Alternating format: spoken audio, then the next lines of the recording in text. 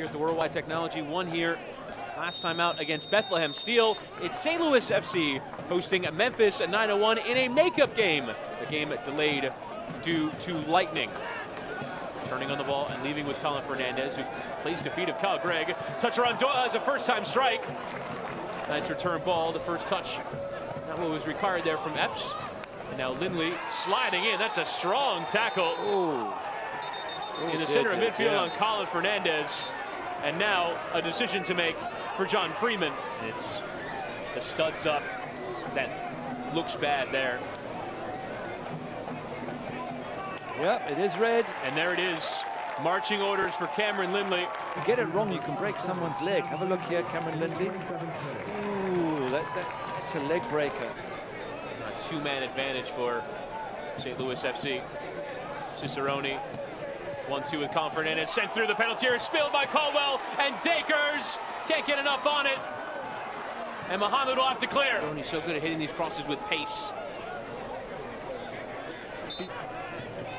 Potentially throw all their numbers forward to find the breakthrough, but you see Memphis unable to hit on the counter there.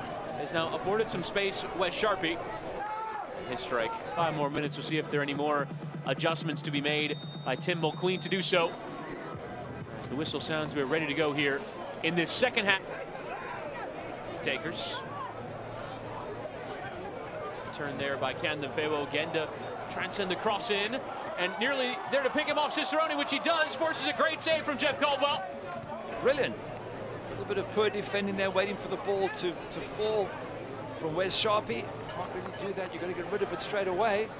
And the goalkeeper forced him. Again, with Paul and Grandison holding, as Grandison has a go and forces Gomez to punch over. In the far corner, you might have had trouble getting to this. It's a beautiful strike. Keeper's just at the keepers, he just tips it over, and look at it again. Wow, that ball is springing out to Candem Fewo. Cross towards that back post. Caldwell punching, but comes here for Cicerone, who couldn't keep the follow-up down. And was that the chance for St. Louis to find the breakthrough? Once again, he has supplied some great crosses. Keeper gets on the end of it, pushes it into trouble as opposed to away from trouble. And Cicerone just can't quite bring it down. Could he have done more? Jumps up here, he's going to hit it early, just can't quite angle it.